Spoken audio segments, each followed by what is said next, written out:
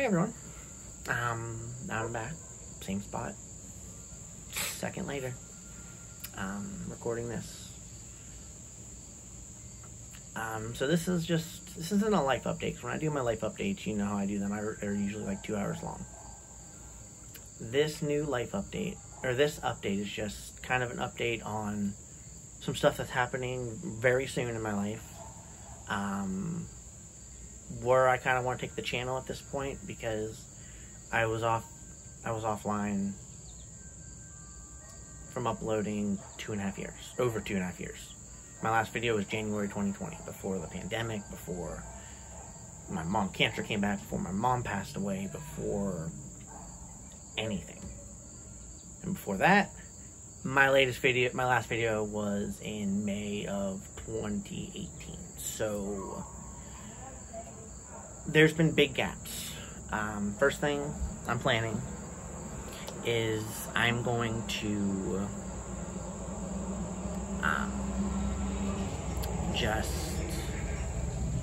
I'm gonna post once a week, maybe sometimes twice.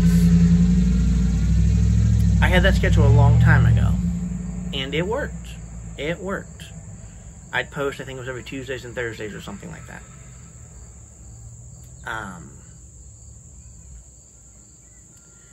And again, it was nice. I enjoyed that schedule because I didn't feel pressured to upload a million videos at once, and I didn't feel overwhelmed after I'd uploaded them.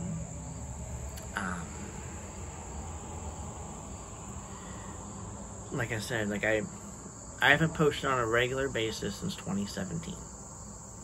My channel was opening up a year and a half, give or take. Man, was it even a year and a half? I don't know. 2016, 2017, I posted a lot. Then in the spring of 2017, I kind of stopped.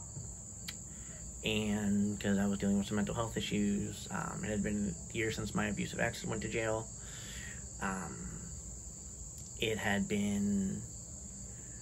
And since it had been a year, a lot was playing on my mind. Like, it was my fault, like things were my faults, and how I was falling into a really deep depression. My night terrors were getting worse, isolating myself more and more. Issues with my roommate at the time, and it wasn't a very good atmosphere. It wasn't a good time. So, and a lot of people were pressuring me to make the video I posted 5 years ago that I still haven't watched, still haven't rewatched. I will probably never rewatch. It was me talking about being raped on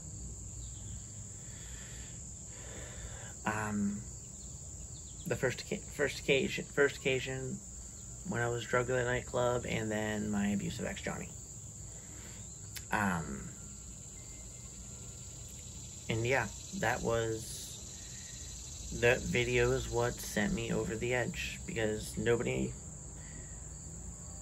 people knew, but not those close to me. Like, my mom didn't know when I was speaking.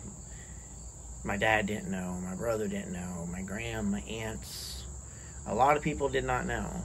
And that video was their first time finding out. So there was a lot of people upset. There was a lot of people who reached out and was just really supportive. There's always this negative bunch, like, oh, you did this for attention, just yada yada yada. But yeah, that was basically the end of me posting full time. And after that, I posted a life update several months later about what I was diagnosed with and all that. And then I took a break after that. And then in 2018, it was like May, right after my breast augmentation surgery, I started filming again. Because there was a lot of exciting stuff going on. There was a lot of topics I was really excited about, future surgeries. And there was just a lot going on. And I just had so many ideas. My mind was going. My mind was racing. It was just like yada, yada, yada, yada, yada. And then my mom got cancer. And that changed my atmosphere. I went down a dark path. And, well, recording wasn't exactly the biggest priority in my life. So I went on a hiatus. And I don't think I uploaded it at all after that until early 2020. So yeah, because I was gone a year and a half. Wait. In 2019, I think I filmed some videos about animals. About some of the animals I had at the time. So that, I think there's some videos up there about, I think there's one about backwater reptiles. But big thing is, so I stopped posting regularly, basically until 2020. And that was my last video. Well, it was January of 2020. It was a life update that was, I think, almost 2 hours long. I talked about my mom's cancer. I talked about a whole plethora of stuff. But, like I said, I'm going to go back to basics. Like I said, that's been my history of posting the last couple of years. This is something I enjoyed so much. I enjoyed sharing my life. I enjoyed sharing stories. I enjoyed sharing my transition. I enjoyed the once a week videos. I enjoyed the once and twice a week videos when I used to upload them like that. It was just fun. And I looked at this as an outlook. This was like a therapy to me. I got so excited, and I'm excited again. Like, I've been lacking a lot of motivation the last several months. Mental health hasn't been at an all-time high. It's been sort of an all-time low. But, yeah, anyways, that'll be in a life update talking about mental health. That's a different video. So, some of the exciting things coming. So I talk about plans for the channel, and I'm going to talk about some very exciting news and exciting things that are on the horizon, and more that will hopefully be on the horizon after next Thursday. So I've been off my hormones for I was off them around a year, and I was on them basically full-time from 2016 when I first got put on them until 2018. And then I don't know what happened, one thing or another, but I don't have my hormones anymore. I didn't have my hormones anymore.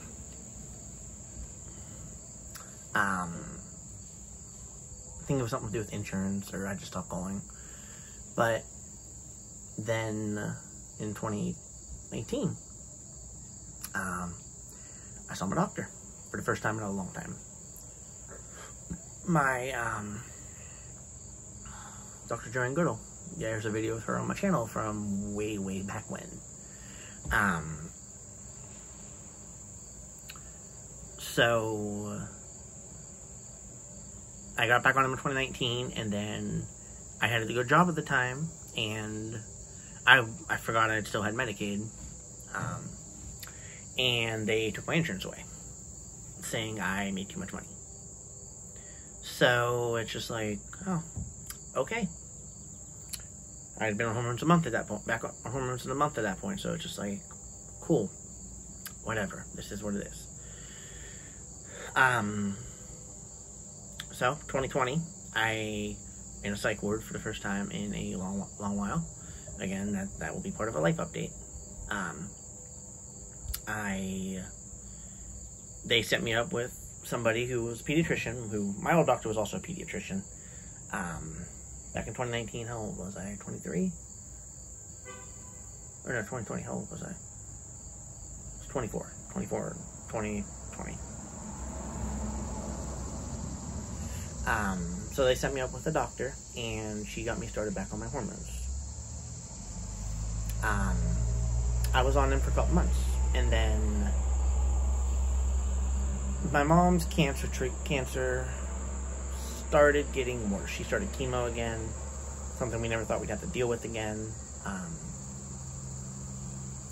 And my mental health just took a nosedive, and I stopped putting myself first, my health. Like I stopped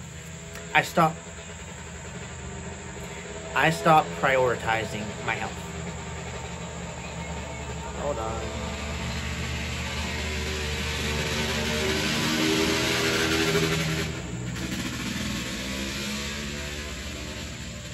Okay, now that the dirt bike's gone, I stopped prioritizing my health because I was like, my mom's health matters more. So like I started helping take care of her, and then eventually I moved in with her. And then she passed away. And like, for those wondering what happened, like if you're not like a regular follower or you don't know me, I'm gonna make a video in very detail about just what happened to her. Because me and her always talked about making a video, a cancer video about her journey for YouTube. We never got that chance. So I'm going to do my best justice to try to explain the best I can. She had a way with words. So the way she explained things was great. So, long story short, I haven't been on my hormones in a long time. I found, from 2020, I found the full second prescription bottle of the spironolactone, which is a testosterone blocker, and a full bottle of estradiol that I took over the last couple months, and I finished. So technically, I've been on hormones, but technically not. They were like an old prescription.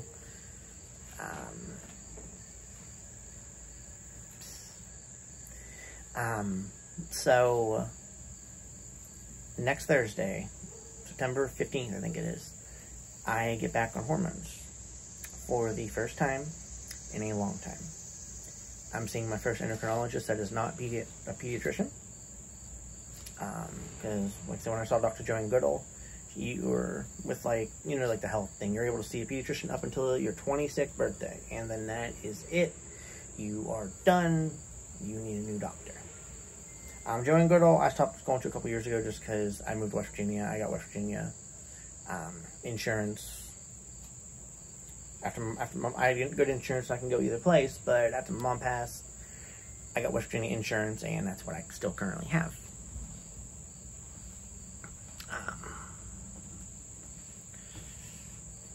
So, like, my insurance, like, have to get everything done in West Virginia, which is fine. WV Medicine, I go to either WV Medicine or Mon General. A lot of times WV Medicine. But, anyways, so I'm seeing my new PCP. I am seeing my new pediatrician, or new endocrinologist next week. We already got it fresh out of labs from a couple months ago, so lab work shouldn't be needed.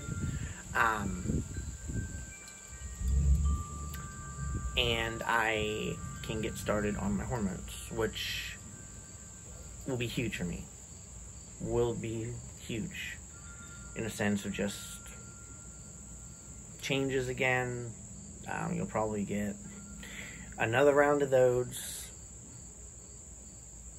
Like, this time it won't be like 5 months on HRT. It'll be 5 months HRT or something. I don't know how I'll word the series, but you'll get updates because, again, I haven't taken them steadily in a long time, so a whole bunch of changes again. And the big thing that's going to come out of that is my PCP. I mentioned it to her. And she sent out a message, and she said I'll get more information out of my endocrinologist next week. That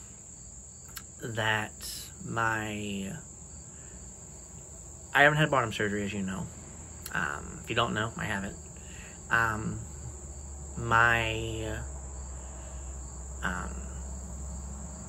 couple years ago I got breast augmentation, but I haven't had the SRS yet. And for a long time I didn't know where to go.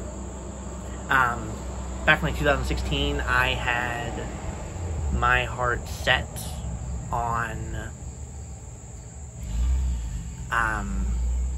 going to see Dr. Lay and Dr. Meltzer. They're located out in Scottsdale, Arizona. And at that time, I was on hormones 4 months, something like that. And I got a settlement from an old job. And it was enough. I could have used, I could have paid for almost all the surgery. But I ran into the roadblock that you had to be on hormones a year.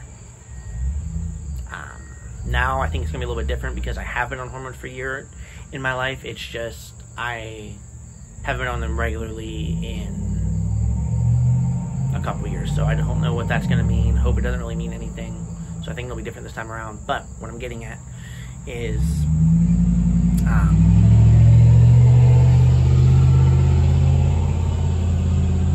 bad day to film on the porch. Anyways, so there's a chance that there's a doctor in Morgantown, where I live, that can do the surgery. My PCP knows for a fact he does top surgery, and he does a facial feminization surgery, which is another surgery that I'm going to talk to them about, because I know some insurances pay for more surgeries than others. So I'm going to talk to them about getting my facial feminization surgery. I'm going to talk to them about electrolysis, because I know that has been covered under insurance for YouTubers I've watched before. They put you under anesthesia and they just go to town with whatever. I don't even remember what I just said about the hair removal, whatever the hell it's called, electrolysis. But the big one, the SRS. That will be the biggest surgery of my life, and it will be the biggest blessing in my life, because I will feel at home in my own skin finally. I'm halfway there. I wear a lot of baggy clothes because sometimes tucking is hard, man. Tucking hurts tremendously. So, sometimes I just wear baggier clothes so I don't have to tuck. And I love tight clothes on me. Like, when I say tight clothes, I mean like leggings and yoga pants and just stuff like that. Stuff that just is so comfortable, like waist down comfortability is what I'm talking about. I will feel so much more at home in my skin. So that's a big thing coming. This video is probably going to be titled my decision on future of the channel and surgery, yada yada yada. So yeah, I find out next Thursday everything about the hormones when I get started on them.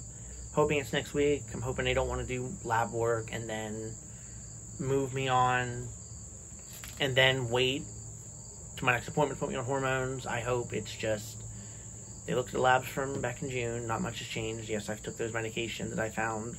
My old hormones that I found, they were from 2020. I took them over the last couple months. But yeah, I find out about my hormones. I'm hoping I get back on the dose I was on, which was 8 milligrams of estradiol and 300 milligrams of the spironolactone. I'm hoping the doctor is able to do the surgery and I can get an appointment with him.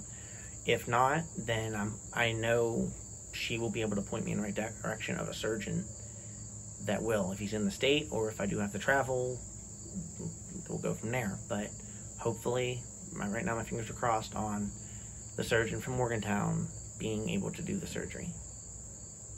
Like I said, one surgery at a time. I'm going to mention a couple, but again, there's one surgery at a time, and this is the big one for me. You can never stop it. There's an endless amount of surgeries. Like surgeries I'd like to get, I mentioned in the past. The facial feminization surgery. Because they also you could also do a hair implant, and on my father's side, there is hereditary hair loss, and I have a receding hairline right here. So, which is a lot of the reasons why I've done bangs so many times over the last year, to kind of help just bring the hair down, and it covers that. And when my hair's like this, it covers it too, but my hair goes in very thin on this side compared to this side. Facial feminization surgery, the SRS, electrolysis isn't really surgery, but, and then the final one would be, get my vocal cords tightened, because when I was on my hormones, my voice wasn't super feminine, but it was not as deep as it is now. Sometimes it reverts back to almost how I sounded when I was a guy. So I'm hoping,